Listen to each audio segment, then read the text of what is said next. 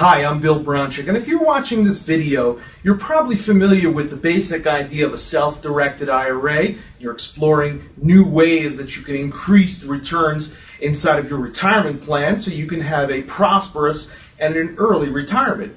You probably also are watching this because you know that traditional types of investments like bonds, CDs, mutual funds are not going to produce the right kind of returns that you're looking for to have an early and prosperous retirement, unless, of course, you want to retire at 106 years old, which I'm sure you don't. So investing in things like real estate in your IRA can produce substantial returns to get you to your retirement goals quicker and easier.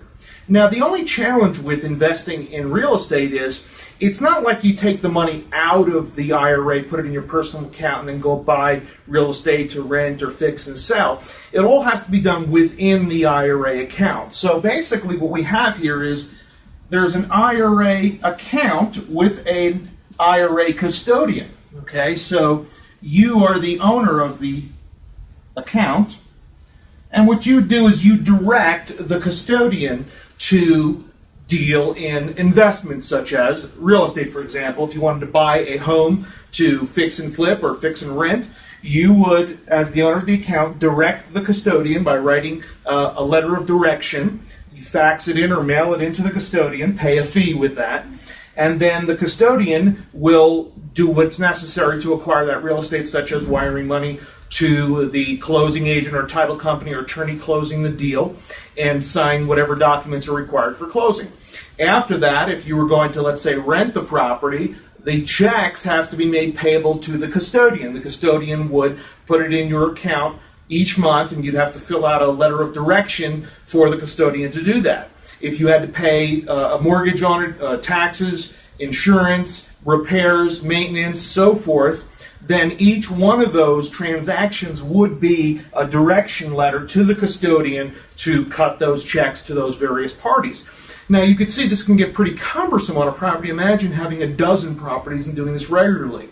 This really can become not only a paperwork nightmare, logistical nightmare, but also it could be expensive because each transaction does involve a fee. Also, if you want to act quickly, like you're going to go to an auction and buy a property and you need the money that day, it's very difficult to get the custodian to move that quickly. These custodians, that handle self-directed investments like real estate, are more boutique. They're not big operations like Fidelity or Schwab where you can just click the trade. It's not that simple. You have to fill out a form, they process it, takes a few days.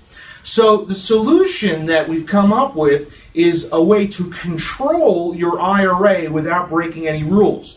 You can't put the money from the IRA, you can't direct the custodian to put it into your personal or business account and do deals out of there. That would clearly be a distribution. But what you can do is direct the custodian to invest the IRA account into an LLC so it would become the member of a newly formed LLC, and then the money would go from, there's a checking account here for the LLC, and the money at your direction would get wired from your IRA account to the checking account of the LLC. Now, the LLC would then appoint you as the manager, not the member, but the manager, and then you as manager have the checkbook to do investments and real estate deals inside of the LLC. Now remember, the same rules apply whether you're investing directly out of your IRA account or your LLC. You can't do any disqualified transactions. You can't do any work on behalf of the LLC on the property. You can't take a management fee. You can't take any personal benefit. In fact, some custodians don't even like this because now they don't see what you're doing. The other reason they don't like it is they're getting fees for every transaction now because there's only one transaction from the IRA account to the LLC, and then everything happens in the LLC. So every time you collect a check or write a check in and out of this account, you're not paying a fee to the custodian. But also you don't have the custodian's eyes and ears to make sure that you're not doing something you're not supposed to be doing. So make sure if you do go this route that you have qualified counsel, either an attorney or CPA, who can advise you as to the legality of the transactions that you're doing in and out of this LLC. Couple of things I want to mention. This LLC can't be one you already own. So if you're already the member of an LLC, you can't transfer the membership from you to the IRA account. That would be disqualified as a transaction.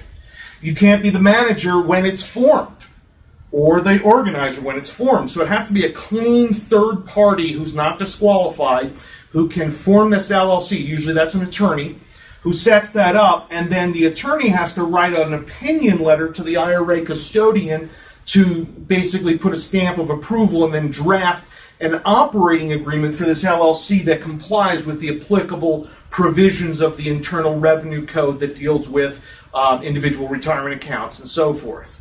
So, to summarize, instead of doing the transactions in and out of your IRA account, you will now invest the money from the IRA account into the LLC. The IRA is the member of the LLC, and then you get appointed as manager. Now the LLC will buy and rent and sell real estate and pay its bills out of its checking account, collect income in its checking account. And then when you're ready to take a distribution from your IRA, what you do is you distribute the money back from the checking account to the IRA account, to the member of the LLC, and then you would take the money out of there as a distribution once you reach retirement age. If you'd like more information on how to set up one of these, we call it a Checkbook IRA, please fill out the form below and we'll contact you to set up a telephone or office appointment where we can explain to you and answer any questions that you may have on setting one of these up and the benefits that can inure to you for using the Checkbook IRA. This is Bill Bronchick. I hope you've enjoyed this video.